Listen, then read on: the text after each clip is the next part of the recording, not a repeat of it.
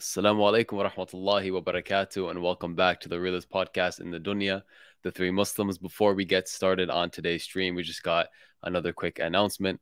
So, our collection dropped, alhamdulillah. So, go get yours today. The link is in the description. Right now, I'm wearing the two piece. I got the sweater, just like the brother there, and I got the oversized tee as well. That's what makes it look so amazing. Allahumma barak. So, keep in mind, in 13 days, it will be closed and we will not be releasing it again, or more likely, when we sell out, it will be closed and we will not be releasing again. And 10% of the profits go to the masjid being built in Norway and the earthquake victims. So click the link, support the merch. I'll see you guys in a second. Fayad, bring everyone up, inshallah. Assalamu alaikum wa rahmatullahi wa barakatuh. Brother Muhammad, also known as the Muslim Lantern, you muted right now. Alaikum salam wa rahmatullahi wa barakatuh. It's finally happening, man. So I've seen your content a little bit here and there for a while now. And I've always noticed just such elegance in your dawah. And I'd love, inshallah, to get into that. But first, before we talk about the street dawah, which is what the people know you for, I want to talk a little bit about the Muslim Lantern and why you started dawah. So what made you just pull up on the street one day and start teaching Islam? Well, I think first we say Bismillah, Alhamdulillah, wa salatu wassalam ala Rasulillah, wa ala alihi wa sahbihi wa ala ma ba'd. So I'm the type of person who doesn't like to get a lot into personal issues and stuff like that. I'll give you a general overview, right? So basically, I think family upbringing is a very important thing. That's what I personally think. I think it goes a long way into your future as a human being, how you're raised, how your family influenced you when you were young, right? When I was young, I used to, alhamdulillah, I have religious parents. They used to teach me about Islam, things like that. And the interesting thing is when I was young, I used to like learning about Islam. So I used to actually enjoy it. I used to enjoy going to the mosque, listening to the lectures of the scholars, while you see like other children, they would like to go play soccer, football, etc. Whenever my father is going, he says to me to come. I used to enjoy it. I used to go there. We used to always have this like competition, and then you have the sheikh. He gives a reward to whoever answers the question, stuff like that. I used to enjoy it. Basically, I used to find it fun. I used to enjoy seeking knowledge always. So it was something that was a part of my my daily life, right? Alhamdulillah, I studied in, you can say throughout all my life, I was studying Islam. Since I was young until I reached the university and also studied in university, etc. And then after that, then I've seen some personalities in the da'wah scene. I've seen people given da'wah. I've come across videos of the corner, come across different people given da'wah, and that was always a passion for me to engage with someone speaking about Islam. Obviously, you listen to this hadith of the Prophet ﷺ and how is one person accepting Islam through you, khayrun laka min humur an-ni'am, is better than anything in the world, if you want to put it in that understanding or description, right? So that was always on my mind, and because I used to enjoy Islam, I wanted to convey Islam. So, and you can see that in a country like here, like the UK, we're not fulfilling our obligations, Muslims, conveying the message. It's an issue. And you can say that throughout the Muslims, whoever is living in a non-Muslim country, we're not fulfilling our obligation, unfortunately. And there is a high demand, the highest demand I've seen on Islam recently. People are eager to learn about the religion. People are so excited about Islam. People, they want to know what we believe in, right? And we get sometimes people on the da'wah table, they say we ask our Muslim friends, but they don't answer us. So it's not that we're not even doing our job, but that people are coming to us and we're not answering them, which is a huge issue. Do you understand? It's like it come to that level that they're so curious that they broke the barrier of fear. They are coming to you to ask you about your own religion, and you're not providing them with information. You're not answering their questions, etc. So there is this obligation upon us all as Muslims, and we need to all keep this verse in mind in the Quran. Allah Azza wa Jalla says, وَلْيَكُمْ مِنْكُمْ أُمَّةٌ يدعون إلى الخير ويأمرون بالمعروف وينهون عن المنكر. Let there be from among you a group of people, a nation, small group of people or a group of people that call to good and call away from evil. And then Allah finishes the verse with this beautiful ending. وَأُولَٰئِكَ هُمُ الْمُفْلِحُونَ. Those are the successful ones. So alhamdulillah, I wanted to be from the successful people. If I can be, if Allah Azza wa Jalla accept from me, to be from amongst the successful people, to do the job of the messengers, the thing that Allah Azza wa Jal honored the prophets and the messengers and made them examples for mankind using. And obviously, we're very deficient. I'm not doing as I should be doing. I shouldn't be in that position to begin with. But when there is a need, you have to do something. You have to at least convey what you know. So Alhamdulillah, this is just a basic overview of the reason why I got into Dawah. All right, alhamdulillah. So would you say that da'wah is an obligation upon every single Muslim, whether they're on the street or just at work or at school? Wallahi, da'wah, according to the scholars, da'wah is a fard kifaya. So it's a communal obligation, which means a part of the community has to fulfill that obligation. Otherwise, the full community is sinning. So, for example, like Salatul al-Janaza, like, for example, the prayer of Janaza, you got a group of Muslims have to perform it on the dead person. If no one performs it, all the Muslims are sinning because no one is fulfilling that duty, right? But if a group fulfills it, then we don't need to do it too, right? This is generally the ruling of da'wah, but that ruling can change based on the scenario situation that you're in. If you are in a scenario where someone needs da'wah, he needs to learn about Allah, he's asking you about Allah, and you've got that knowledge, then it becomes fard ayn. Becomes an obligation upon you as an individual to deliver that message. And this is the problem. In the West today, a lot of us has become, especially in this country, or it depends on which country you are, it depends on your situation, but it becomes fard ayn upon you. It becomes an obligation upon you. There are people around you that are doomed to eternal hellfire if they die as disbelievers. You cannot just walk past them as if you don't care about their afterlife. If you've got any mercy in your heart as a believer, then you will want to engage with those people. You will want as much as you can, obviously, because knowledge is very important. We're not saying engage without knowledge. We're not saying speak without knowledge. We're not saying, because that can cause more harm than it does good, right? But we're saying for anyone who can convey anything that he knows, that he's certain of, it becomes an obligation for you at least. What I usually say to the people, look, if you're afraid that you don't have the eloquence to engage with the people, tell them information about Islam and teach them, what you can easily do, just give them a copy of the Quran. Say, look, here's my gift to you. I thank you. How are you? Are you okay? I've always seen you, and I wanted you to learn about us and what Muslims believe. Here you go. Would you like to read a copy of the Quran? No one will say ever no. No one will say no to a gift, Everyone will accept a gift. So you can always do it that way. If you feel you're not able to engage with them yourself, you're not able to answer their questions, just give it to them. If they then become curious after reading and they start asking you questions and you're not qualified, take them to someone who is. Go take them at least to an imam of a masjid or anyone that who's knowledgeable, who might be able to engage with them, teach them a bit, and take them a step forward. But yes, in most situations for Muslims who are in the West, these days, I would say it becomes a fard ayn, an obligation on each person. So as I said, it all depends. Yeah, beautifully said. Jazakallah khair. So I'm imagining a situation like you just painted. Someone goes to a regular Muslim, they ask a question. They see the person has a beard, or they pray, or they see a sister in hijab and they ask a question, and the person doesn't know. Do you think that person should go back home, whether they interact with the non-Muslim again or not? Should they go back home and start learning their deen? Is seeking knowledge on Islam to be able to answer these questions also an obligation? Yeah, absolutely. So that's another obligation, right? And subhanallah, Shaykh Ibn Uthaymeen, rahimahullah, when he was given advice for the Muslims in the minorities, they were minorities in non-Muslim countries at that time. He gave a full lecture, which is 1.5 hours, something like that. I would advise anyone who speaks Arabic to listen to it because it's very beneficial, especially for people who are involved in the da'wah, right? And he answers very common questions, things that we come up on a daily basis as people who try to do da'wah in the West, right?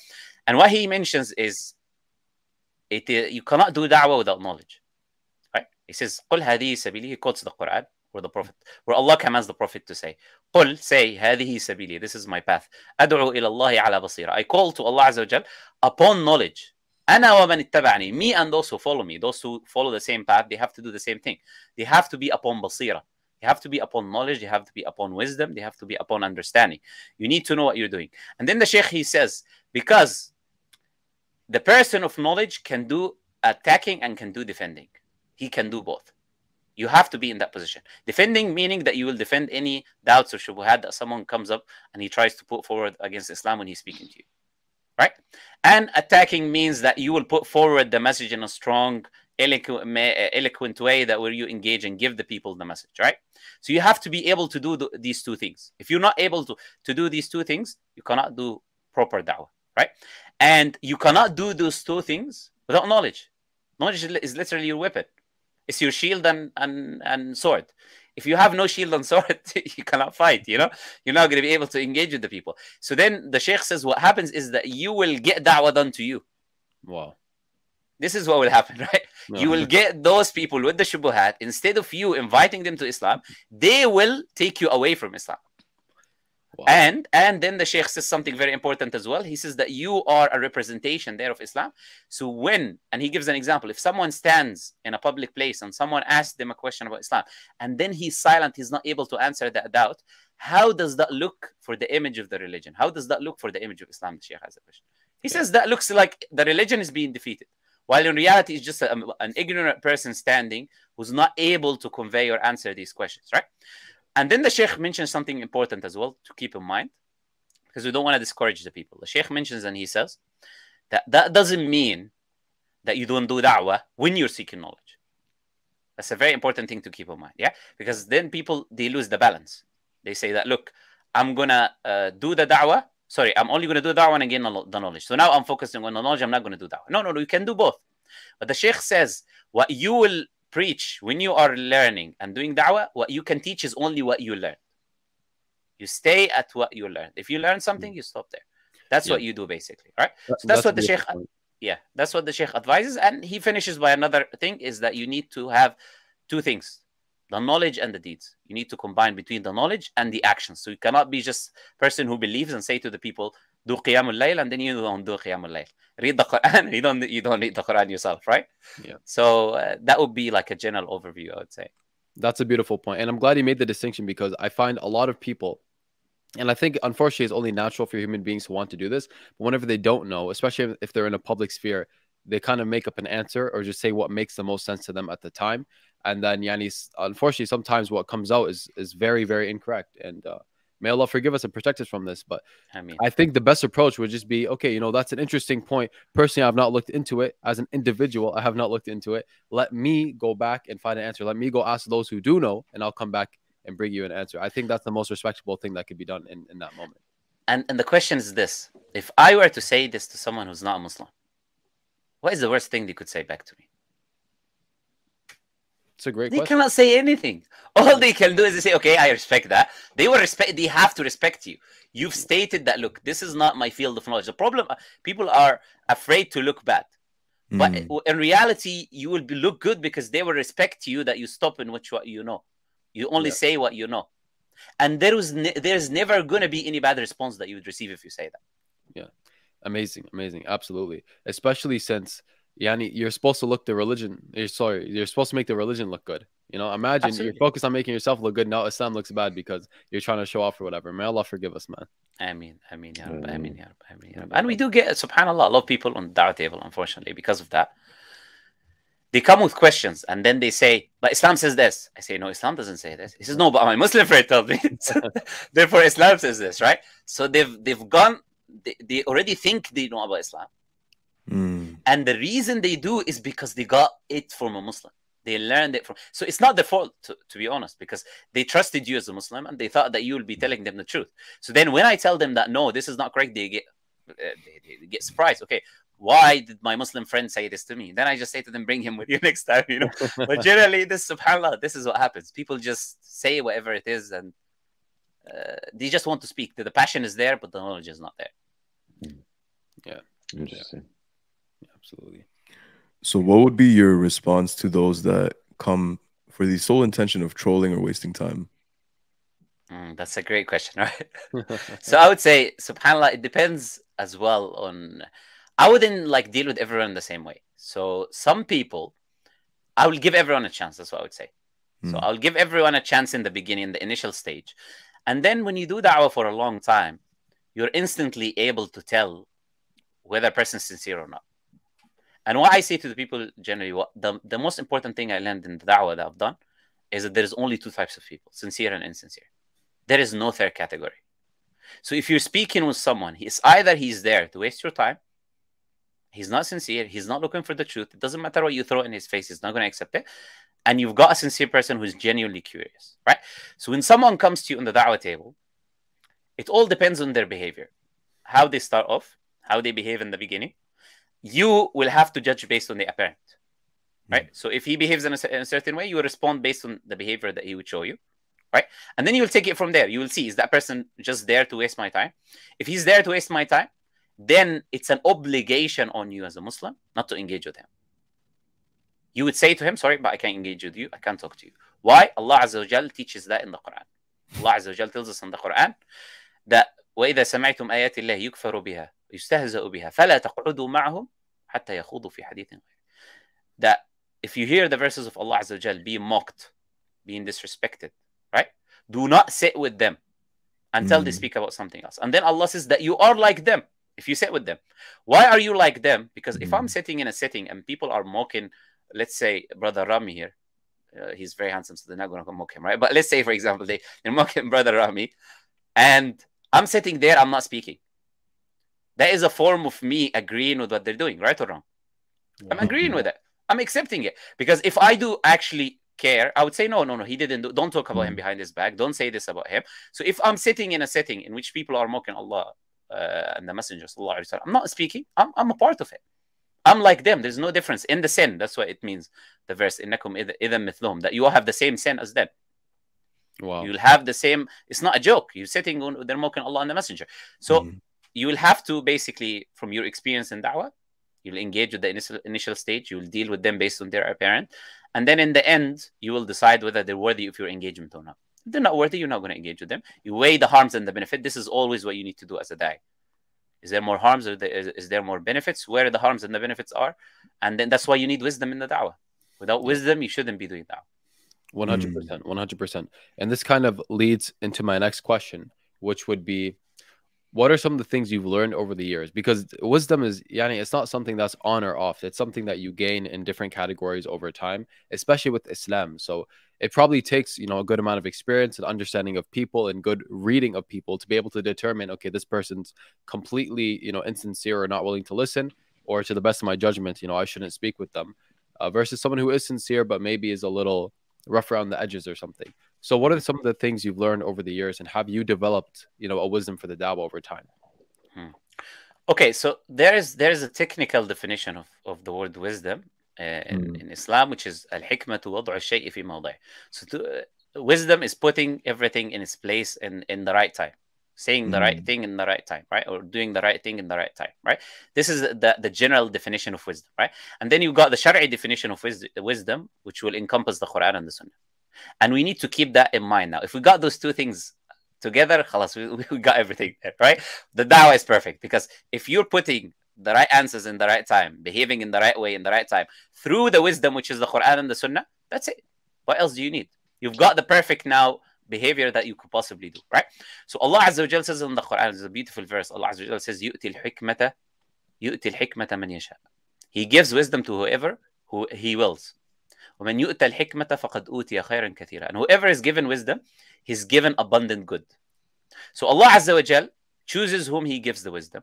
And wisdom here can mean the Islamic knowledge. So it's Prophet ﷺ told us, if Allah loves someone, He gives him knowledge and religion, right? So Allah chooses certain people to bestow upon them knowledge, bestow upon them wisdom, right? But in general, this is the idea of wisdom, is behaving in the right way in the right time, dealing with things in the right way in the right time, saying the right thing in the right time. I might have the information, but that person might not be ready to listen to it. He might not be ready for me to tell it to him that way. Now, the question is, how do you understand that? It is what I think most people, unfortunately, doing da'wah in the West are missing, which is to be connected with the ulama. To be connected with the ulama. If you really want to know how to deal with certain situations, if you really want to know where to gain wisdom and what wisdom is and how wisdom is implemented, you have to sit under scholars. Because they will teach you, is before all of what we talked about, manners comes first. If your akhlaq is not there, doesn't matter what you spout out of your mouth. It will look filthy even if it's good, because of how you behave, of how you speak, of how you engage with the people, right? So I would say da'wah is 95% manners. Even if someone is a complete Islam hater, and you just behave with him in a very nice way, nice manner, and you just say, I'm not going to engage with you. I apologize. I don't have time. I apologize, but you're being very aggressive. So if it's okay, I'm not going to engage with you. He is going to leave knowing that he's defeated. Because look, he didn't get what he wanted. He wanted to get a reaction from you. He ended up leaving with nothing. The people who will leave after engaging with you with good manners, are always going to leave with a good impression about Islam. And this is what we want. Our goal is to do da'wah, which is to talk to the people about Islam, right? Which means we want the people to leave with a good impression about this religion. That's what we want. So manners comes first, okay? And this is, you have to sit under the scholars in order for you to gain the manners, to understand what is the best way to deal with things. The ulama, they will teach you, you know, there was times where I got beaten up by a scholar. There's no problem. You know, you get beaten up sometimes. But you need to be taught certain things, right? For example, something so simple, like I was sitting with one of my teachers, for example, right? We're all sitting down. I was young at that time. Let's say I was 19 or something like that. And then you got people sitting there, you got the older people, they put a chair. So I come and I put a chair and I sit down. So then the sheikh, he said to me, why are you sitting down? Why are you? Something as simple as that. You're young, you're 19 years old, you should sit in your feet. You shouldn't be sitting on a chair. Okay, that old person who's 60, 70, he can't sit on a chair. He's got a problem. But why are you sitting so relaxed in a gathering of knowledge in which you need to have haiba? Knowledge needs to have its respect and honor. Needs to have not the individual, but knowledge has to have the atmosphere of respect and honor if you're sitting in a setting of knowledge. You're not sitting playing games. You cannot be looking left and right and playing. You have to be 100% focused. And this is the deen of Allah Azza wa Jal being taught. Right? So these kind of things you cannot pick up from books. You cannot pick up from books. That's why the poet, he said, يَظُنُّ الْغُمُرُ أَنَّ الْكُتُبَ تَهْدِي أَخَافِهِمْ لِإِدْرَاكِ الْعُلُومِ. The amateurs, they think that books can lead someone to understand the sciences. But they don't. Right? You cannot just by reading a book understand how to implement the knowledge and the ulum. And you cannot be guided into real understanding without the ulama. That's why the ulama are what? Are warathatul anbiya. We all know this hadith. We hear about this hadith. That the scholars are the inheritance of the prophets. They are the connection. They are the people who inherited the knowledge from the Prophet sallallahu alaihi wasallam. If I want a part of the inheritance, there is only one way to get it, which is through the scholars. It's not through the books. It's through the ulama. So you need to connect as much as you can with the ulama. You need to listen to them, gain knowledge from them, understanding from them. And through them, you will understand because you will see how they answer questions. You will see how they deal with the people.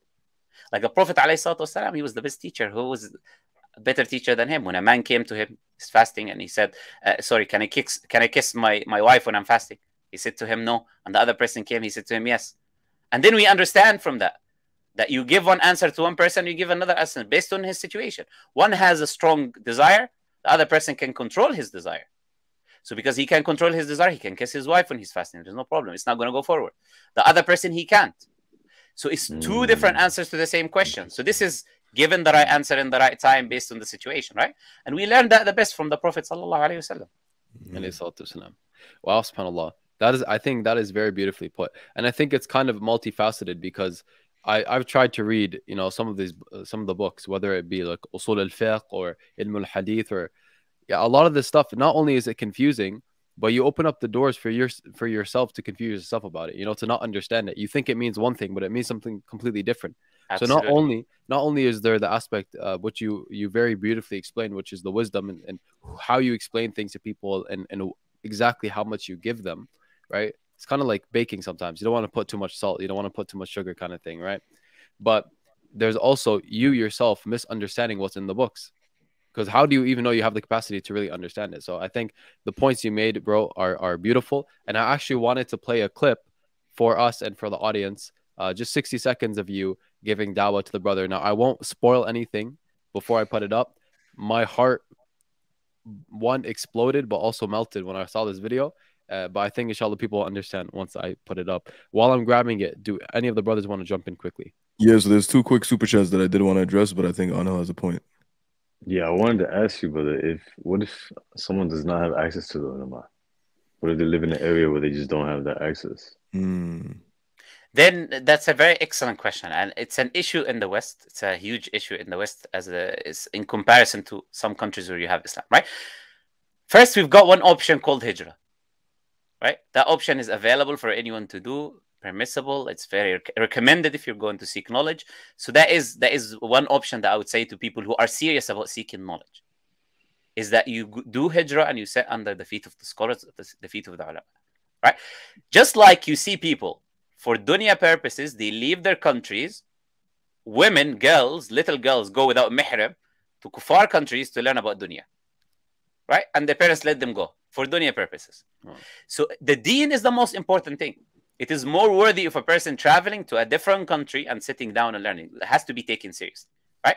So I would say the best method, I would say, there's no doubt, is to go sit down under the scholars, learn the language, and understand the religion the best way. This is the most recommended option I would give, right? Which is the hijrah, right? Second thing is to try your best to connect to the students of knowledge and students of knowledge in the West who are connected to the scholars. That's the best second thing you can do. So you've got certain people in the West. They are well known to be connected to the scholars. They travel to, they translate videos to the scholars. They travel to Medina, to Mecca, to Yemen, to Egypt, wherever they travel, and they always engage with the ulama. They have the numbers. If there is any queries, they can engage with them, right? So that's the best second thing you can do, is to be around those students of knowledge, gain knowledge from them, learn from them, and then online try to learn as much as you can from the scholars. That's what you can do, right? But nothing is equal to sitting down and learning. This is the truth. Nothing is going to be like that, right? So even Bukhari, Bukhari radiallahu anhu, in his book, right? He put a chapter and he said the virtue of the person present over the person who's not present in the setting of knowledge. They're not equal. Sheikh Salih al-Usaymi, hafidhahullah, when he finished his matn, the ending of the reading, he said, he closed all of the, he said, we're not going to do bath, we're not going to do this online, it's going to be only for the people who are present. Because the people who are present are not equal to the people who are not present. They need to be given more virtue because they came here, they sat down and they learned the knowledge, right? Today we're very lazy, we want to do Zoom everything, you know, just Zoom this meeting. No. We have to sit down, because in Zoom I cannot teach you, or I can teach you when you're sitting in front of me. Wow. I got two questions. All right. So the first one is, in regards to the ulama, like, where can you best find these scholars? Is there a specific country that you're referring to? No, the ulama there's a lot of ulama in different countries, right? So you've got ulama which are not controversial, and you've got ulama which you might find someone who's got issues with them. My advice is always to stay away from controversial people. In general, right? That's what I advise people to do. If someone is very controversial, just don't be wasting your time listening to him.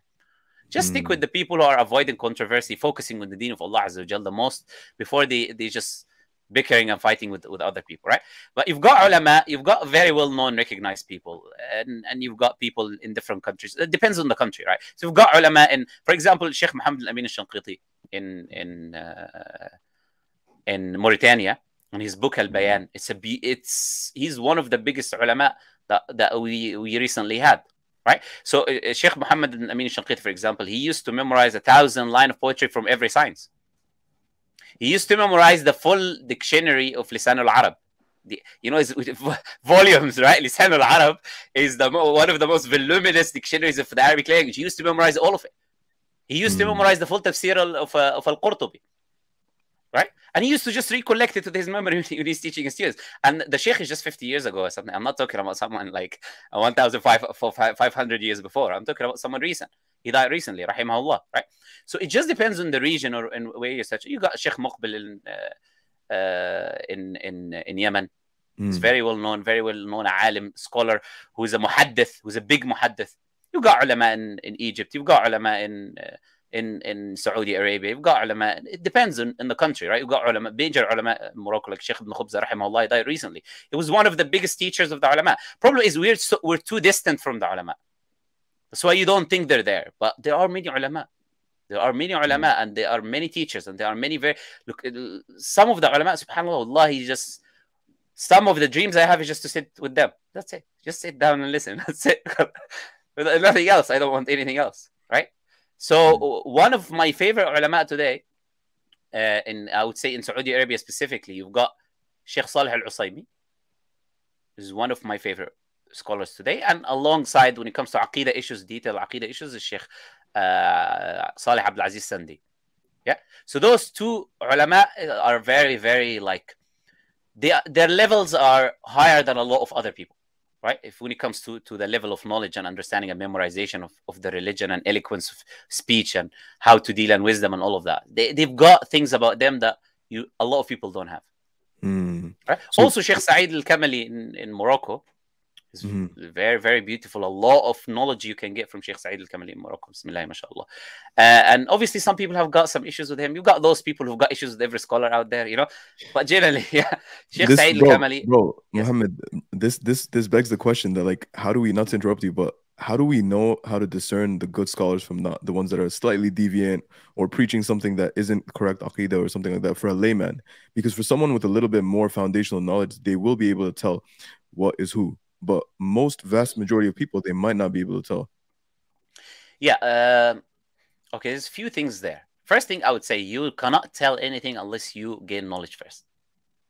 Right? When you are a jahil, you cannot, if you are a jahil yourself, if you're ignorant, how can you tell who is knowledge and who's not knowledge? You know? Yeah, you first you have to gain the knowledge. And then through the knowledge, you can distinguish between the knowledgeable and the ignorant.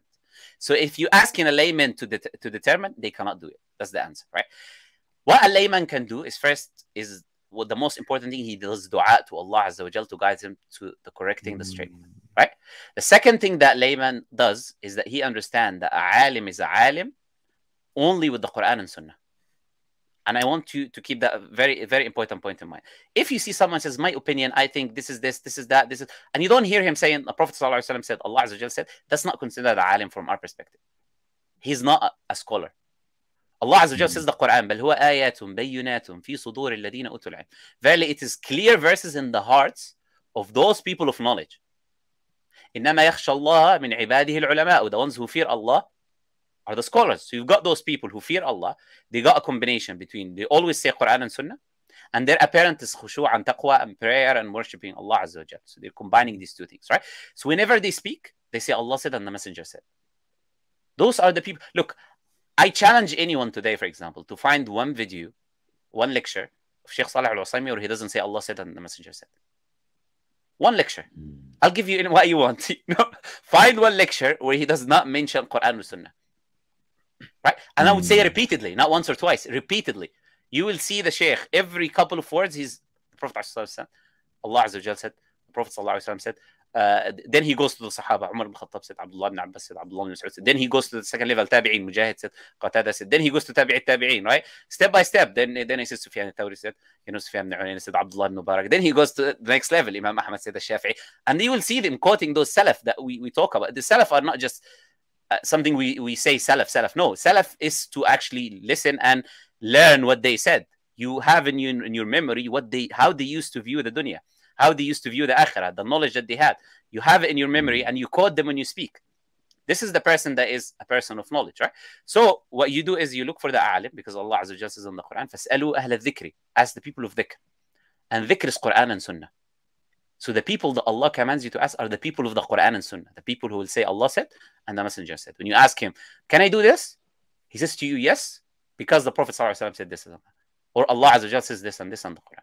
Right? And you go, you find the person you trust, you see he's most knowledgeable, trusted, he's not controversial, as I said. First, you make dua to Allah Azza wa Jalla. Second, the person is not a controversial individual. Right? Third, he's only speaking using the Quran and Sunnah.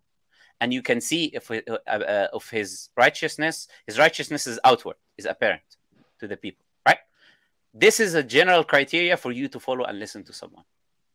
And alhamdulillah, Allah Azza wa Jal, look, Allah Azza wa Jal says, وَالَّذِينَ جَاهَدُوا فِينَا لَنَهْدِيَنَّهُمْ سُبُلَنَا. Those who struggle for us will guide them our ways. Don't think that Allah will leave you lost. It doesn't exist. It's impossible. If you make dua to Allah, if you're sincere, if you look, Allah will connect you with the right people. He will bestow upon you the blessing of connecting you with the people that you need to listen to and learn from. Right? Our issue is we want to listen to the controversial people, yeah, because they are the ones who get clicks. If you're a scholar, you don't get clicks. You know, if you're controversial, you get clicks. If you're fighting with this brother and the brother is fighting with that brother and he's refuting this person, who's refuting the uncle of that person, you want to click on that. The people are the problem. They want to click on that. They want to watch that. They're not valuing the knowledge. Yeah, and you've got Harun al-Rashid, you've got Imam Malik, rahimahullah. When he said to him, come, he said to Imam Malik, and I want you to listen about it. Look, Harun al-Rashid is from the lineage of the Prophet sallallahu alaihi wasallam. He was Khalifatu al-Muslimin. He was the Khalifa. He was Wali al-Amr. If you put it in this term, he was the highest status person on earth at the time for Muslims. Right? And then he said to Imam Malik, come and read Muwatta for me. Do you know what Imam Malik said? Hmm. He said, "O Amir al-Mu'mineen, I have not read Al-Muwatta since so and so." Meaning people come read on me. I don't go read on people. You know, people Mm. come and they read the Muwatta on Imam Malik. Imam Malik doesn't go read, right? So then the next step he said to him, he needs to come to the mosque. Sorry, Harun Rashid said to him, let's go do it in the mosque. Or sorry, no, apology. He said, come do it in my presence. So come, so I can hear the Muwatta in my presence. So then Imam Malik said something very important. He said, this knowledge cannot be only for the elites. It has to be for everyone. So you have to do it in the mosque. So then Harun Rashid had to go to Imam Malik to listen. And he is, I'm telling you, the high status person on earth, right? The Prophet ﷺ said you have to obey your wali al-amr. He's a righteous person from the lineage of the Prophet ﷺ, but he still told him that. Why did Imam Malik say that? An ignorant person would say that's arrogant. But a person who understands, a person of knowledge will say, he is giving you the value of knowledge. Nothing surpasses knowledge. Knowledge has a value above everything else. It doesn't matter who you are. You have to humble yourself for the deen of Allah Azza wa Jal. This is the mentality that we all need to have with the deen of Allah Azza wa Jal. So, brother, at one point you were mentioning the thing about presence, and you were saying there was a difference between someone who's sitting and listening to knowledge, who's present and who's not present. But how does one actually be more present in these situations? Because I know a lot of people have difficulties when it comes to this. It will come back to what we said in the beginning anyways, right? It's the idea of seeking knowledge, is that through the hijrah or being with the students of knowledge. So you have to be present in the gatherings of knowledge. There's only two ways. Either you travel to the gathering of knowledge. Oh, no, Habibi. I mean like mentally. Mentally present. Like sitting down and then like they're listening okay. to the... Yeah. Okay. Yeah. Now I get what you're saying now. Okay. How to be mentally present. This is something you have to train your nafs to do. You have to train your nafs to do. It's not something that will come one day. You go, you push away every distraction out there. That's why the problem when some people want to learn about Islam, they do it on their phone. Watching a lecture and then notification. Okay, let me check this WhatsApp message. Okay, let me check this tweet. Let me retweet this. And then you come back to the video, go back. And there's no benefit from it, right? If you want to focus on something, you have to give 100% reflection towards that thing. Nothing else. You focus on that thing, right? And you bring, as the Salaf used to say, you bring your weapons, which is the pen and paper. We don't just listen. You have to write down the important information. You have to put effort. You have to read and revise. Push yourself to be sitting down there, listening. If you feel like you're getting dizzy, you wake up yourself, you focus, right? Seeking knowledge is not like taking a nap. You have to put effort. That's why the people of knowledge are not equal to the people who don't have knowledge.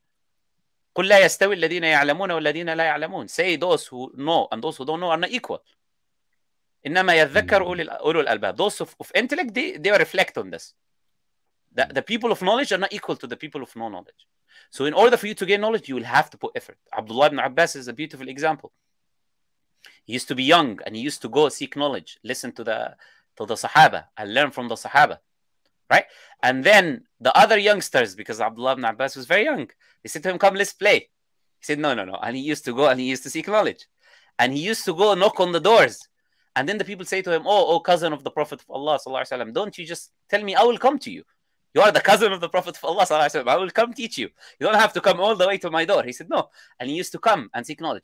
Then that same person that said to him, come, let us do something else, let us play. He said, I saw everyone around Abdullah ibn Abbas learning. Later on, when Abdullah ibn Abbas became older in age, after he got that knowledge that he was spending when he was young, for leaving playing and messing around and wasting time on video games and all of the stuff, right? When he focused on seeking knowledge, he ended up being the person that people come to seek knowledge, right? So it is that, trying to put as much focus as you can. And wallahi, don't forget the dua. I'll always mention the dua. Dua is very important. Allah Azza wa Jal is the one who shows us the guidance. We just need to ask Allah Azza wa Jal. If we have sincere intention, we put the effort, you can do anything you put your mind to. Anything halal. Do you have any practical secrets for making dua aside from tahajjud?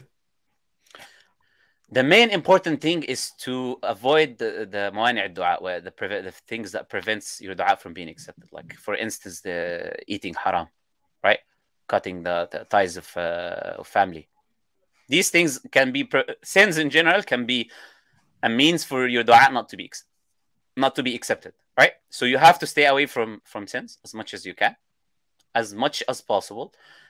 Obviously, no one is going to be perfect, but avoiding those main sins that prevent your dua from being accepted. And then also keeping in mind that you need to have an attentive heart when you're making the dua, because of the hadith of the Prophet ﷺ, that Allah does not accept the dua of someone with qalbin lahin, distracted heart. If your heart is distracted when you're making dua to Allah Azza wa Jal, then Allah is not going to accept that type of dua. Your mind is somewhere else and you're just saying words. Yeah, you have to be very attentive and do dua in the last third of the night. It is the time where Allah Azza wa Jal descends specifically to answer your call. Allah himself, the Lord of the Alameen, the Lord of the world, comes down and he says, "Oh, my servant, ask me, I will give you. Request from me, I will give you. What else do you want?" SubhanAllah, we need to understand that last third of the night, and you have Ramadan today, you know, that last third of the night, make dua. And understand that Allah Azza wa Jal, like the Prophet ﷺ told us, Allah will accept your dua as long as you're not hasty. Your dua is accepted in different forms. First, it can, let's say you ask for money. The money can be delayed. It's not coming instantly. It can come after 10 years, 20 years, because it's not good for you today. Allah knows what's good for you, and he will give it to you when he thinks it's good for you. Right? Dua might be delayed to the afterlife. It might raise your status in paradise. Or it might be a means for you for your sins to be elevated. So dua can be accepted in different ways. It's not necessarily that what you ask for you get, because Allah Azza wa Jalla says in the Quran, you might love something and it is bad for you, and you might hate something and it is good for you. Wallahu ya'lamu wa antum la ta'lamun. Allah knows and you do not know. Allah knows and we do not know. So if Allah doesn't give me something, Allah wants good for me. If he didn't give it to me, then that thing is not really good for me. If Allah gives it to me in a specific time, then it's good for me. Yeah. Alhamdulillah, Allah Mubarak. So I think Brother Rami has a video pulled up. I don't want to go on too long of a tangent, but I just had a question right now, so I got to ask you. Generally, I'm not looking for a fatwa, but a lot of brothers that live in the West, you spoke about, you know, expiating sins or removing sins for du'as to not be rejected. And a lot of brothers are unfortunately eating haram meat. And they think that it's not pork, but it's okay. You can say Bismillah. We live in a Christian country. So, you know, if you live in a Christian country, like, you know, America, Canada, UK, then we can eat chicken and beef that's not halal certified, or you don't have to check. So what are your views on that? Well, first, we disagree with this terminology of saying this is a Christian country. According to the last census in the UK, Christians are less than 50% of the population. And those Christians that are less than 50% of the population in the UK are not really Christians. They don't go to the church and believe in their book. It's just a form that you get when you get home. They just click Christian, you know, because they're born in a Christian society. So they don't really believe in Christianity, right? So first, we disagree with this idea that this is a Christian country, right? Number two, let's take the assumption that it is a Christian country. Let's say, okay, it is a Christian country. Even if you're a Muslim, if you do not slaughter the meat and you electrocute it, it's haram for you to eat, even from a Muslim. It doesn't matter if it's a Christian country or not. If the meat is not slaughtered, it is not halal. It's mayta. Allah Azza wa Jalla explicitly says in the Quran, chapter 5, verse 3, حُرِّمَتْ عَلَيْكُمُ الْمَيْتَةُ وَالدَّمُ وَلَحْمُ الْخِنْزِيرِ وَمَا أُهِلَّ لِغَيْرِ اللَّهِ بِهِ. So Allah mentions the different types of meat that are haram. And this mayta, this dead meat that you're eating, is haram even if a Muslim is the one who electrocuted the meat. Even if he mentions the name of Allah, it doesn't matter. The meat you need to do the zakah of the meat. You need to actually slaughter the meat, slaughter the dhabiha. And today they don't do this. So whether we accept, even if you want to lie and say it's a Christian country, it's not a Christian country. They do not slaughter the meat, and therefore you're eating atheist meat, right? That is being electrocuted, and it is not good for you. Yani Allah wants good for you, you don't want good for yourself. You're eating meat where the body remains and the blood remains in the body after the death, and all of the germs and the bacteria and everything remains in the body. And you're eating that meat which is unhealthy for you. Allah is making something healthy and good for you, and you're avoiding it to eat from something which is haram, right? And the Prophet ﷺ, he said, the person raises his hand is dua. وَمَأْكَلُهُ حَرَامٌ وَمَشْرَبُهُ حَرَامٌ وَمَلْبَسُهُ حَرَامٌ. His clothing is haram, his eating is haram, his drinking is haram. فَأَنَّا يُسْتَجَابُ لَهُ. How does he expect Allah to answer his dua? If you're eating haram, how do you expect Allah Azza wa Jal to answer the dua that you're making, right? So there are, in countries like here in the UK, there are very good organizations, like, for example, HMC, Halal Meat Certificate HMC here in the UK. They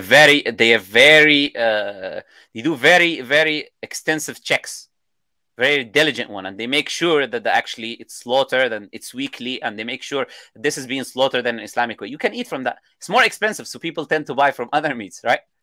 They don't want to buy this one, they buy from other ones. But it is there, and you can eat halal meat in the UK. There's no problem, right?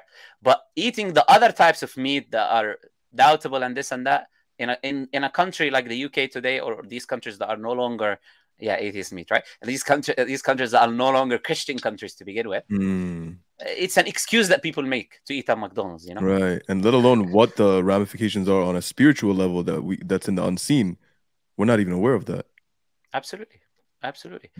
يعني سبحان الله, Allah says وما لكم أن لا تأكلوا مما ذكر اسم الله عليه وقد فصل لكم ما حرم عليكم. Why are you not eating? Allah is asking. From Allah, the meat that Allah's name was mentioned upon. And He's detailed to you that which is haram to avoid. Right? And then Allah says that the awliya of the shayateen, they try to entice you from eating haram. They try to push you into eating haram, you know? They try to stop you from eating the meat that is permissible, that Allah Azza wa Jal has given you that you can eat. And subhanAllah, when Surah Al-Ma'idah, the verse that I mentioned, when Allah Azza wa Jal mentioned the things that are haram, because they were asking what types of things that are haram, the next verse, then it says, what is halal? يَسْأَلُونَكَ مَاذَا أُحِلَّ لَهُمْ. They ask you what was made halal for them. So then Allah says everything good is made halal. Because He cannot enumerate what Allah Azza wa Jal allowed you to eat. Allah allowed you to eat all types of fish. Allah allowed you to eat cows. Allah allowed you to eat lamb. Allah allowed you to eat camel meat. Allah allowed you to eat horse meat. List is not as unstoppable. Allah stopped you from some things that you need to avoid. So Allah, the goods are many. The halal is a lot. But people focus on that which Allah Azza wa Jal made impermissible. Yeah. Beautifully said. Allah Mubarak. Yeah, that's a very good point. You want to play the video? Yeah, inshallah. That's a very good point. A lot of people, subhanAllah, they want to focus on things they can't have. And I think that's almost something that's almost a liberalistic principle. You know, go for what you want. And a lot of the time people want what they can't have. So, yani, they're really, really enticed to want to do things that Allah subhanahu wa ta'ala prohibited. But yani, it goes back to what you said. It's really about, one, sincerity, and two, it's about knowledge. It's about knowing and understanding why you're going to obey this command. It's not just that you have to not eat meat because that's it. You just don't. It's because the most knowledgeable, the most wise, the most high, the one who created you and the meat and the universe and everything in it, has told you not to eat it. And He doesn't say anything except that it's what's best for us, as you mentioned before. So I think that's a very beautiful point. But with that being said, inshallah, I do have the video. I'm going to pull it up right now. Bismillah. So we need Sharia law, yeah? What about the stoning of women? Stoning is for men and women. I don't know where you get this idea of women. It is a punishment that applies to men and women. Can you tell me the dangers of adultery? It's terrible. Yeah, it wrecks families. When families are wrecked, what happens? Children become dysfunctional. When children become dysfunctional, what happens? Crimes. Yeah, obviously. Killing, raping, stealing, murder. So adultery will result in a cycle of killing. The majority of criminals come from single-parent homes in the West. There's a book called The Boy Crisis by Warren Farrell. It has all of the stats that I'm telling you. Adultery makes single-parent homes. Single-parent homes causes crimes and killings. Islam makes a law that prohibits adultery, which by one life saving thousands of lives, thousands of destructions, thousands of problems happening in society by making that law, which you say you disagree with. You know what? I agree with you now. You see? You've made me change my mind. No problem, that's what I'm saying. You changed my mind about it. Okay, no problem. I'm happy. I agree with you. I like Sharia law, yeah? And I wish they had it here.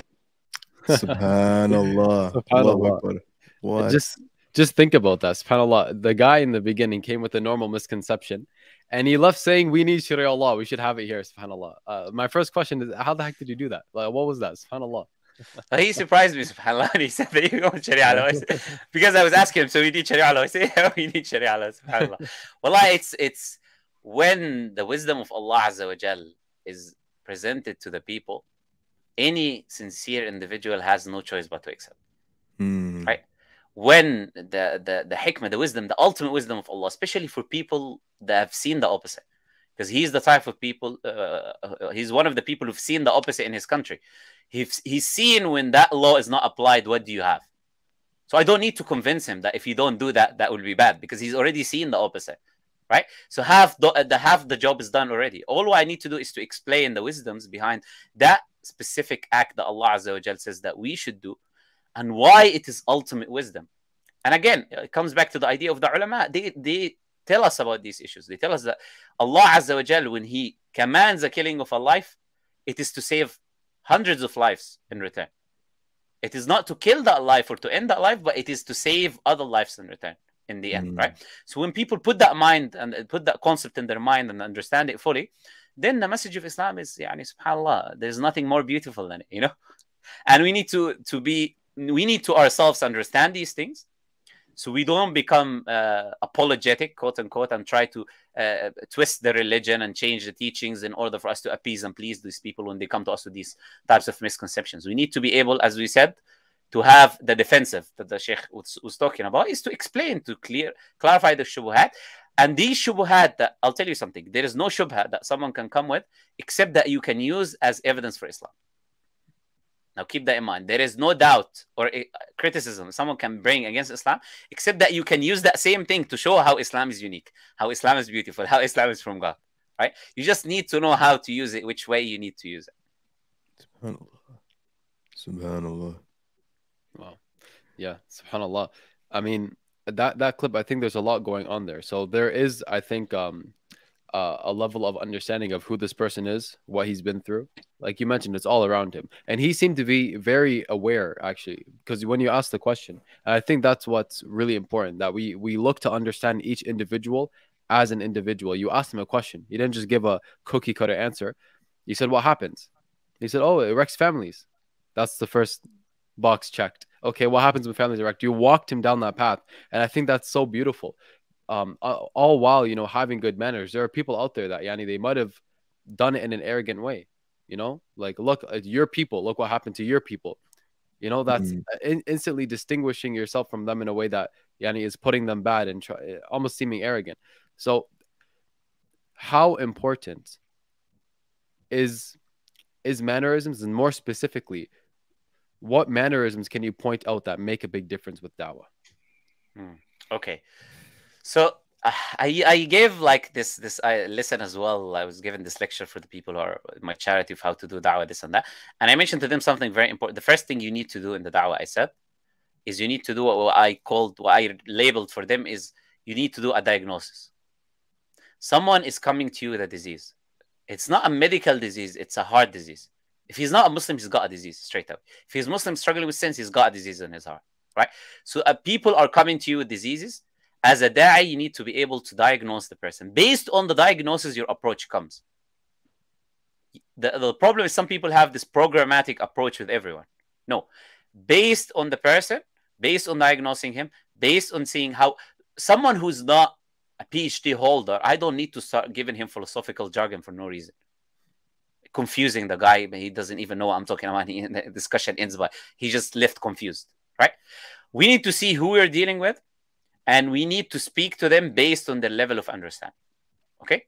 So the first thing, let's say in the mannerisms, is understanding the person in front of us. A bit of empathy is needed, right? Empathy is necessary. You need to put yourself in their shoes. You need to put yourself in their position. If they're coming asking you a question that you might get offended by, first, you need to understand in your mind that he didn't live like you. He didn't live as a Muslim. He was not born as a Muslim. He didn't have people answering his question.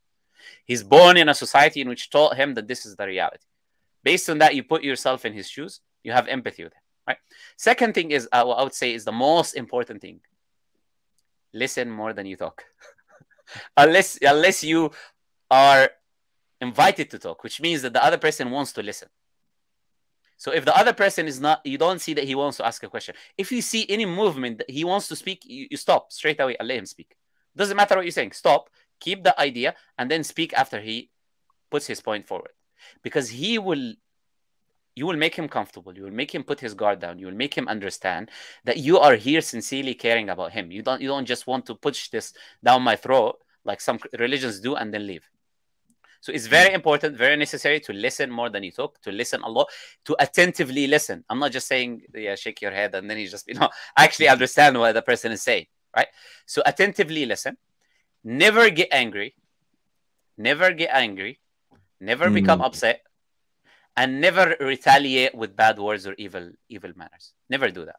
If you're patient, you listen, you diagnose the person, and you've got what you call the things that are necessary for giving da'wah, we said in the beginning of this podcast, you should be fine.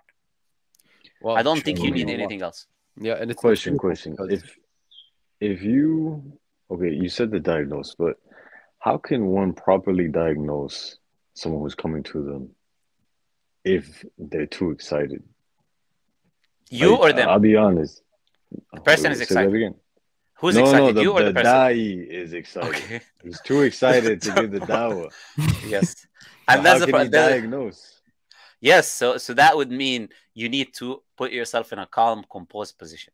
In order for you to look, you need to have a grip over your emotions if you're going to do that.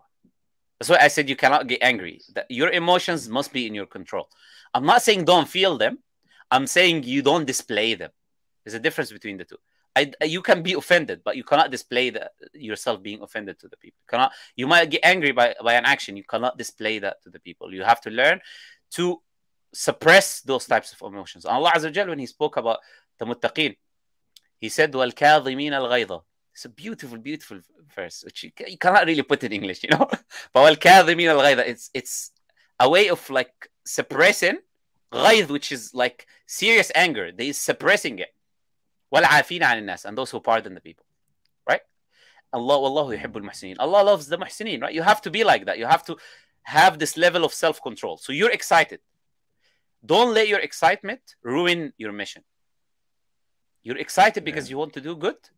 You cannot make the excitement ruin the goal that you want to do, which is to invite them to Islam. Try to, and look, the more da'wah you do, the more you will get this idea of, as you said, the diagnosis as well. It's very important. You need to ask questions in order for you to diagnose. It's through asking questions, through listening. That's why I say listening is very important, because through someone's words, you can learn a lot about them. Through what that person says, you can learn a lot about them, right? So all you need to do is to listen, and you need to engage with the people in a respectful manner, and you need to suppress your own kind of emotions. You don't just display them in the wrong way. And by the way, look, the face tells it all, right? So you might be angry suppressing it, but your face is like, you want to eat the person. That's not what we want, you know? You have to keep the right expressions where people don't actually like feel like intimidated by you. Alhamdulillah. Okay, another question. When you're giving dawah, and let's say you've got your emotions in check, and let's say you're diagnosing them, how do you know when to stop? How do you know when enough is enough and you have to pull back now and stop giving them, or else it's just going to overload them? Okay, I'll give you two easy ways. One, when person denies observable realities, I'll give an example. When I say to someone, okay, this is a building, and he says, no, this is not a building. I come to this level all the time. You'd be surprised. Many people, I don't exist. You don't exist. The table doesn't. Nothing exists. Nothing. You when you come to this level in which things are very basic and they are rejecting it, then okay, that's a red flag. You know straight away that person is not really engaging on an intellectual level. Number two, when they are repeatedly contradicting themselves, they say something. After a few minutes, they come and they contradict what they said, which means now they're arguing for the sake of arguing. So they're not noticing what positions they're putting forward because they're not thinking about them. They're just throwing it at you because they're arguing with you. So they just throw whatever comes in their mind, and therefore they will always contradict themselves. So when you start in your mind pointing out the contradictions, that he said, don't do this, and 2 minutes later he said, but other people are doing this. You get what I'm trying to say? You start to see these repeated contradictions, then know, okay, that person is just arguing for the sake of arguing.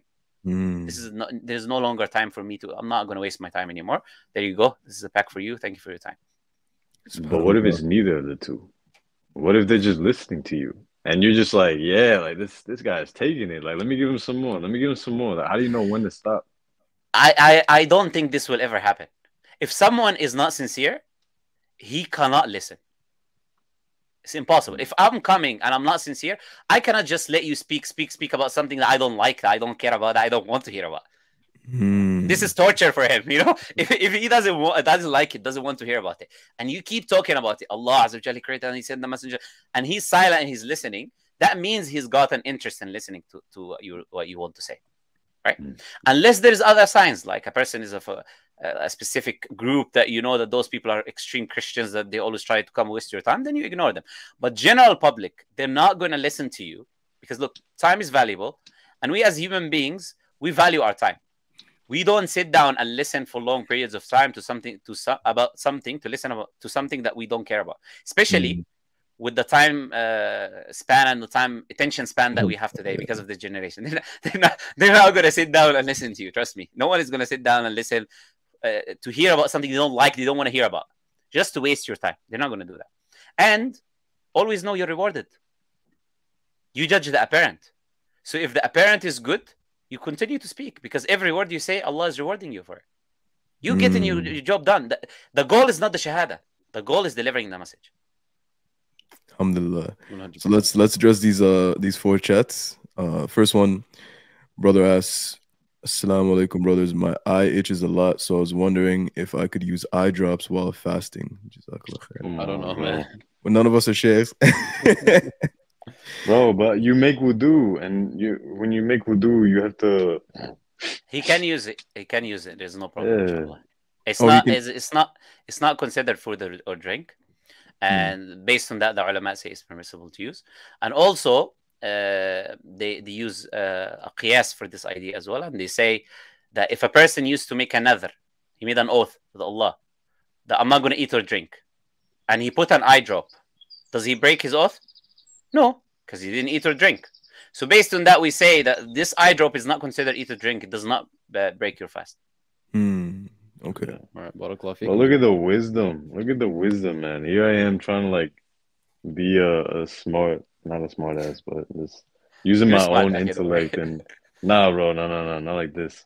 But like use the wisdom there, and you brought like what the scholars were saying and how they deducted this reasoning. SubhanAllah, it's beautiful. Alhamdulillah. Allahumma barik.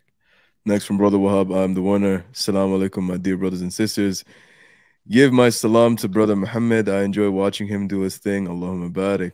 May Allah preserve you. Barakallah feek, akhi. We need to talk one day with this brother. He's a nice brother. Inshallah, we organize something with him. Inshallah. Inshallah. Next question, please ask him where he's from. I don't answer that question. Right, this is the most common question. That's why I say I usually don't answer any personal questions. So I try to avoid them as much as possible. Bro, just say I come from Allah, and to Allah I will return, inshallah. Yeah, I usually give different answers. Sometimes I'm from my mother's womb. Sometimes I'm from dust. Sometimes from a Muslim's land. It depends. People know I'm an Arab, and that's the important thing to know. That's it. That's enough. Bro, what is this question, man? Are you selling beards in merch store? Did I read that right? No, we're not selling beards, bro. Just make dua to Allah during last third of the night, like the brother said, to grow a beard. Inshallah, ya Rab. Assalamu alaikum. Can Muhammad speak to how he has such a good memory, quoting the Bible, science books, etc.? I love you all for Allah's sake. May Allah love you for loving us for His sake. Allahumma ameen. But Brother Muhammad, how would you answer that? I would say that muscle is a memory. Sorry, memory is a muscle. Memory is a muscle. Just like you go to the gym. I'm sure you guys go to the gym, mashallah, yeah? So when you go to the gym or you work out, because I work at home, I don't work out in the gym. If you work out, you got a muscle. What do you need to do to make that muscle stronger? You have to keep training, right? So in order for you to have good memory, you have to keep memorizing. Step by step, every day you memorize, you revise, you memorize again, you revise, you memorize. It's not like I don't think anyone is born with perfect memory. It doesn't happen. It's a muscle that is always exercised. That's why this ulama that I mentioned to you, for example, from Mauritania, they don't have tablets, they don't have phones, they don't have laptops. It's their memory. That's it. They have some stones that they carve on. You understand? That's it. No papers even, no pens. So they use their memory on a daily basis. And that's why the Arabs had the strong memory that they had. They had to rely on it as a memory. So this muscle always strengthens. The more you memorize, you try to memorize the Quran, you memorize the hadith of the Prophet ﷺ, you memorize the asanid, the names of the ulama, the salaf, etc. And the more you memorize, the more memorizing next time becomes easier for you. Alhamdulillah. The more you pick up information quickly. So that's what I would say. Well, so Brother Arnold has to go. Unfortunately, you got iftar. May Allah accept your fast and your du'as. It's me as well in 10 minutes. Me as well. So it's not different. Inshallah. Well, mine's you want to finish up, or are we gonna? No. You can go, 10 minutes. 10 minutes. 10 minutes. Okay, Khalas. My iftar is in like, I think 1 minute actually. Yeah, in 1 minute. So he's an hour ahead of you. Yeah, listen. Yes. It was a blessed time. MashaAllah, bro. May Allah bless you. Barakallah feek, akhi. May Allah accept from us. Ameen. Inshallah, we can all speak again soon. Inshallah, ya Rab. Habibi. Assalamu Assalamu alaikum, akhi. alaikum Barakallah wa fik. rahmatullahi wa Assalamu alaikum. barakatuh. Walaikum salam wa rahmatullahi wa Walaikum barakatuh. Take care, salam. inshallah. So, bro, All you right. want to put the iShowSpeed clip, and then we got Two super chats. 3 more super chats. All right. Bismillah. Let's do it quickly. So heads up, the quality is not the greatest because Speed was streaming at the time, but we can put up with it, inshallah. What's that over there? What's this over here? What's this? What? He's having a discussion, if you allow him. Do you want me to comment on it while you play, or? Yeah, if at any point, if you want, you can ask me to pause it. But it's only 3 minutes. If you want to wait to the end, inshallah, it's completely up to Okay, you. play it. It's better, inshallah. No problem. What is this though? What is this? Who are you? I'm Speed. You're Speed. Yeah. Yeah. If you're coming to troll, we don't like. No. I'm not trolling, bro. I'm not trolling. I'm serious, bro. Okay, so are you Christian? Who, me? Yeah. Undecided right now, buddy. You're undecided. Yeah. You believe in a creator. Yes, I do. You believe something created the heavens. Yes, I do. I believe in God. Excellent. We believe in God too. Okay. We say our definition of the creator, he's not a man, he's not a woman, He's he's not speaking- like you and me. So the creator is not a man or a woman like you and me, right? Uh-huh. There are Christians who believe that God is a man and he died on a cross. We don't believe that as Muslims. Uh-huh. We believe the creator created everything. If I tell you think about a color that does not resemble any color in existence, can you do that? Red. A color that does not resemble any color in existence. A new color. Can you think about a new color? Yeah. Give me an Like a example. blackish grayish. Black, but still you're using colors that are in existence, black and gray. Can you think about a color that does not resemble any color in existence? Of course not. You're limited to your experience. Right? We say Allah is our experience as human beings. Therefore, He does not resemble the creation. Right. So Allah is not a man or a woman. He's not an idol. He's not a picture, but He's powerful. Uh-huh. What? Leave? Him, we have a discussion. Why you Yeah. Why you trying to keep him away? Let him listen. Yeah. No. I want to listen. So Allah does not resemble His creation. He's Uh-huh. powerful, right? Right? Whenever you think you have something, whenever you think you're powerful, you have to remember who brought you to this life to begin with. And you have to remember who can take your soul today, who can take your soul tomorrow, right? This is a creator in Islam. Allah created us, and He's testing us in this I life. already know about Islam, though. Okay. Yeah. Tell me about Islam then, if you know. So we become a Muslim, you're gonna have 4 to 5 wives. You can't eat 4 to 5 wives. You can't eat pork. Okay. You pray 5 times a day. Okay. The judgment of day,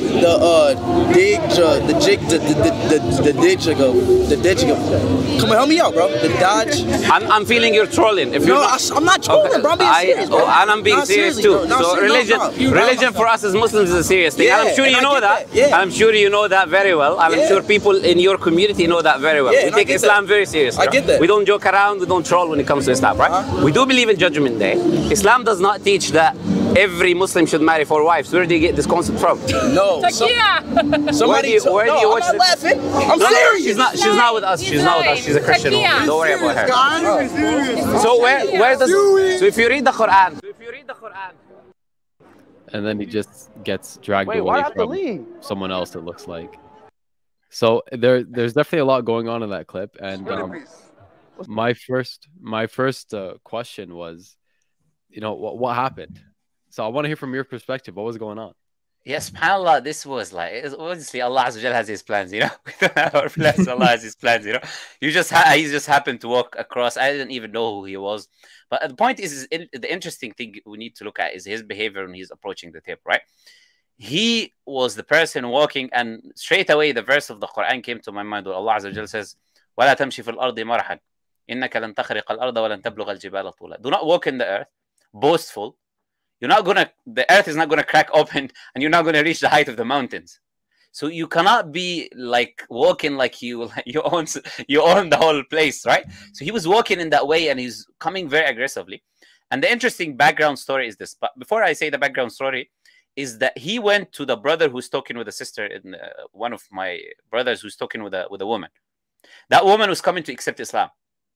Right? She's ready to accept Islam. She's taking her Shahada. And he came, and then he embarked into the Dawah table, jumping on the brother. And then he said, what is this? He's looking left and right. And subhanAllah, I don't know. And the interesting thing is that we were already kind of on the defensive anyways, because you had this woman from Speaker's Corner coming with 5 people. the videos on my channel. It's 1 hour video. You hear her speaking in the video as well. She was there and she was coming with 5 people with cameras. So what happened, which is very funny, is that I thought Speed was a guy who goes to Speaker's Corner who looks very, very similar to him. He's got the similar hairstyle and this and that, and he's a part of that group. So I thought he was coming with her, and he's coming like this. So I said, "Who are you? Why are you coming like interrupting? The brother is about to take the shahada of his sister. You're coming like this, right?" So the first thing I said, "Who are you?" Right? So then he said, "Speed." I said, "Okay, Speed." And then I was thinking in my mind, you see me pause for a second, is why is he joking? Is a drug? Who's called Speed? You know? So then I said to him, "What do you want?" Right? So then you see how he's speaking now. He was very aggressive in his tone, right? Calling me buddy, which is it's very, very funny, to be honest. But yeah, that's why in the da'wah, you have to kind of ignore these things and you have to engage with the people, right? So I said, okay, alhamdulillah, look, he's got so many people around him. I hear people laughing, some people saying troll, and trolling and this and that. So I thought he was being coming to joke. So I said to him, look, first thing that we need to keep in mind is that we're not here to troll. We take our religion seriously. And we mentioned the verse of the Quran in the stream, is that we are commanded not to engage with people if they're coming to joke and mess around about the religion of Islam. We have to be serious. You have to say that we're not going to engage. So I said to him, if you're coming to joke, this is not what we're here to do. He said, no, I'm serious. I want to learn. I said, okay, you're serious. I saw people around him filming. I said, it's a chance for me to talk about just basic concepts of Islam, that Allah Azza wa Jal is not like his creation, right? Allah sends prophets and messengers, and we don't believe that God is a man. These main misconceptions. So I just delivered these main misconceptions. And I knew anyways, this is not a good opportunity to do the da'wah. Question is why? Is because when he came, there's already 100 children following him. They surrounded the whole table, right? There was already this woman there, and his managers were trying to drag him away to leave. Because they saw there's so many people crowding and something problem might happen, right? So you saw in the video they were dragging him, and I said, no, leave him to listen, right? He wants to say he wants to listen. Let him, don't take him away. So his managers were trying to drag him. So basically, I delivered the message. And then all of a sudden, when I'm explaining to him, he said, what is this? I want to learn. He said, look now, the self-contradiction that I was mentioning. He said, I want to learn. Then in mid-discussion, he said, I already know about Islam. Right or wrong? You see? So now I see, look, if you come into joke, look, you said you want to learn in the beginning of the discussion. Now you say you know about Islam. Which one is it, right? I say, okay, you know about Islam. I still will exercise patience with you. Okay, tell me about Islam. Then he goes and says 4 or 5 wives, and then he mentions these jokes. So I said, look, if you're joking, I said to you in the beginning, look, we don't joke around with Islam. We're serious. If you want to hear, we can talk to you. Then obviously that woman, she came and she said, Taqiyya, this crazy Christian woman. And then subhanAllah, he thought that someone with us or something like that. Then I said, I'm serious. His manager heard him with a loud voice, so he probably dragged him because so many people were around, and they left, right? So this opportunity was definitely not a da'wah opportunity. You cannot give him da'wah in that environment. It's impossible. You're not going to be able to do it because of the situation and how things were.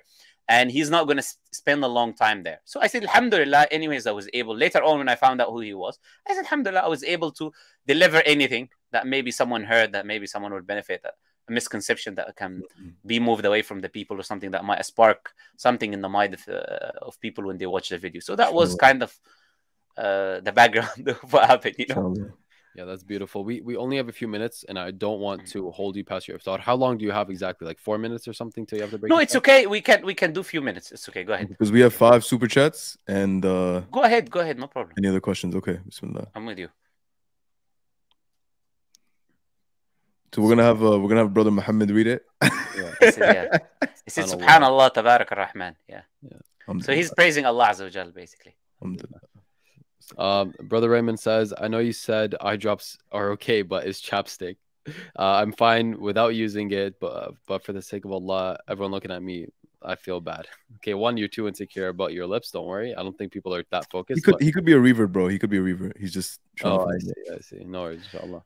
Well, anything that does not get consumed into your stomach does not break your fast. But if you start using these type of things, it might be difficult for you to avoid it. So obviously, the best option is not to use it.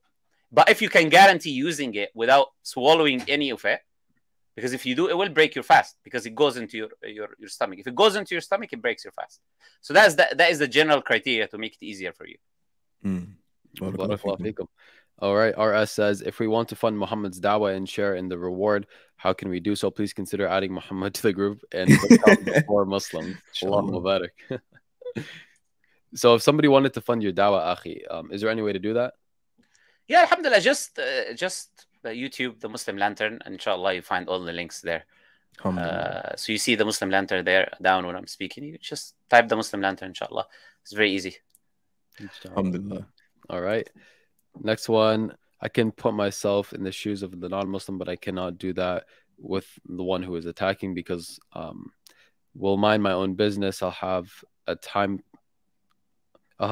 focused in attacking Islam. And yes, I remember you. It didn't want to answer where you're from. Barakallahu feekum. It is a bit difficult, but that's why it's a skill that you have to build over time, you know, and recognizing if someone's attacking Islam, yani, like, why even engage with that person, right? And one important thing to keep in mind is that not everyone can do da'wah.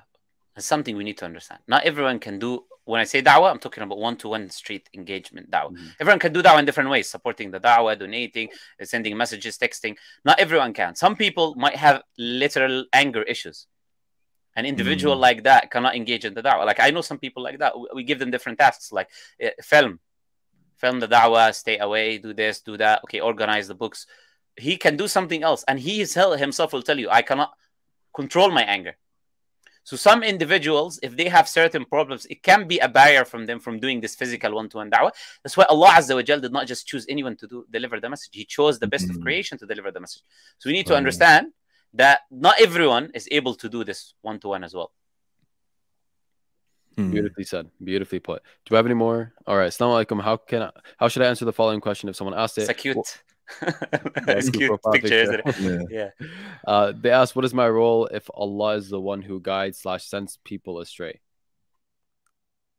Yeah, Allah Azza wa Jal answers the same thing in the Quran. As he answers it in chapter 16 of the Quran, Surah An-Nahl, verse 100 and something. I'm not remembering exactly verse what, but if you search the verse that says, those who lie are those who don't believe in the verses of Allah. The next few verses will explain to you where Allah Azza wa Jal says that those people who Allah seals their heart are the people who choose this life over the afterlife. So it's a consequence of their choice. Also, Allah Azza wa Jal says, فَلَمَّا زَاغُوا أَزَاغَ اللَّهُ قُلُوبَهُمْ. When they gone astray, Allah let their hearts go astray.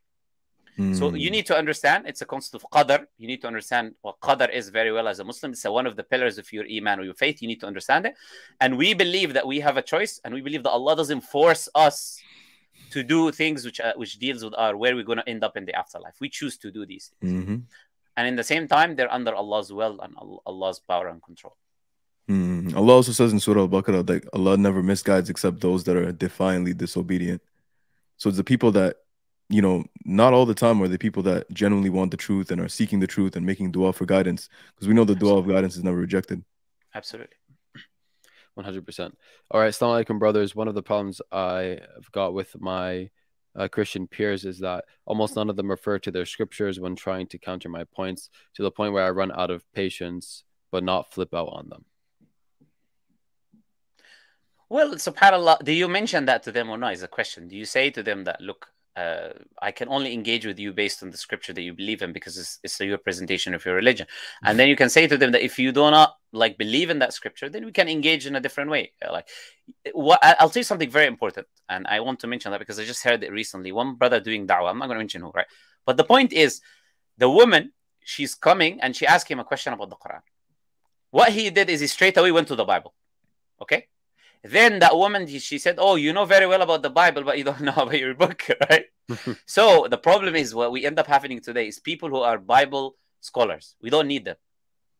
They know nothing about Islam, and they only know about the Bible as Muslims, and they engage with the Christians. That's not da'wah.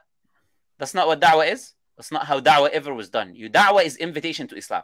If you don't put forward Islam, you're not really doing da'wah. You're just engaging in an intellectual discourse with someone, right? And even the question is even permissible for you to be reading the scriptures of the people of the book without gaining basic knowledge?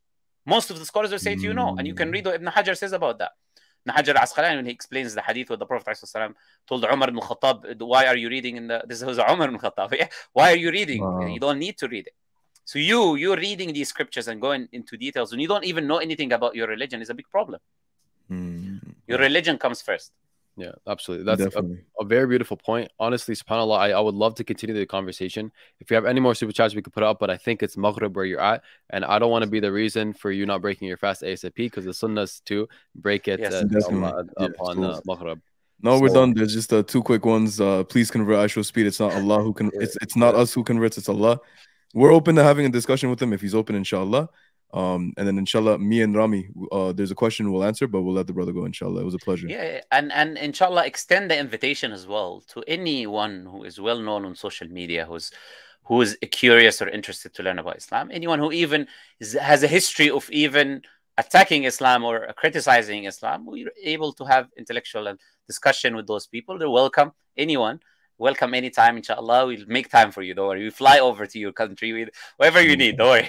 We engage with you, inshallah. Inshallah, brother. Okay. When we come to the UK, inshallah, we're gonna come through and meet you. And likewise, if you come to Toronto, we're always here. It was a pleasure. May Allah bless you and elevate you.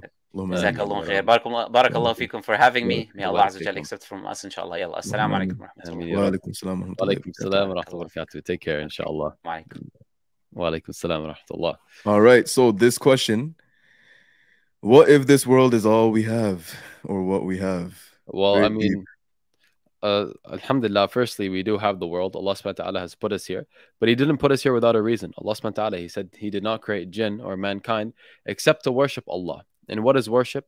Worship is who you submit to in every way. And Allah subhanahu wa ta'ala, he commands us to pray to him. He commands us to fast for him. He commands us to do things sincerely for his sake and to avoid things for his sake. And a part of worship is obedience, obeying Allah subhanahu wa ta'ala over your own, desires, over the other people who are trying to perhaps misguide you away from Allah. And as the Prophet, peace be upon him, he said, there is no obedience to the people with disobedience to Allah. So this world, alhamdulillah, is something that we have actually been blessed with, because Allah subhanahu wa ta'ala has put us here to allow us to elevate ourselves, inshallah, in the afterlife. And for you to believe, if you or anyone thinks that this world is all we have, I think that's actually very problematic. Because what was there before the world? And how did the world come to be in the first place? And after the world dissipates and disappears or pops out of existence, why would you not assume that something else would come after that? You were nothing, right? You were nothing at one point. Just like us, we were nothing. We didn't exist. We were technically in a state of death because we weren't alive. And then boom, all of a sudden we came to life. Just like that. And then we're going to die. We know that for a fact. So why are we not going to assume that we're going to come back to life afterwards? When Allah subhanahu wa ta'ala, he tells us very clearly in the Quran, he asks, do you not think that we're able to raise you again, to replicate your entire body, even down to your very fingertips and your fingerprints? SubhanAllah. SubhanAllah. All right. Guys, comment down below if you want us to bring back Brother Muhammed Ali, the Muslim Lantern. Smash that like button, share this video or stream with somebody that might benefit, or even if you don't think they'll benefit, but there's a possibility they might. Share it, inshallah, you got the reward that all of us have gained, which is the blessing and wisdom and knowledge from this beautiful brother, inshallah. And with this being said, Brother Rami, is there anything else? Just a final dua, inshallah. May Allah subhanahu wa ta'ala forgive us for our shortcomings and reward us and accept from us our good deeds. Allahumma ameen. Anything bad is from ourselves and shaitan. Anything good is from Allah subhanahu wa ta'ala. May Allah subhanahu wa ta'ala forgive us and allow us to be leaders for the righteous. Allahumma ameen. And with that being said, assalamu alaikum wa rahmatullahi wa barakatuh. Alaikum assalam.